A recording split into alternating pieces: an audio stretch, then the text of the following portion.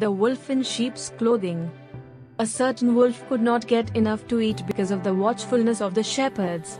But one night he found a sheepskin that had been cast aside and forgotten. The next day, dressed in the skin, the wolf strolled into the pasture with the sheep. Soon a little lamb was following him about and was quickly led away to slaughter. That evening the wolf entered the fold with the flock.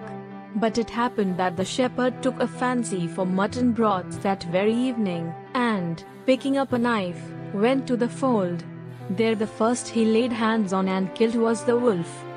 Moral: the evildoer often comes to harm through his own deceit.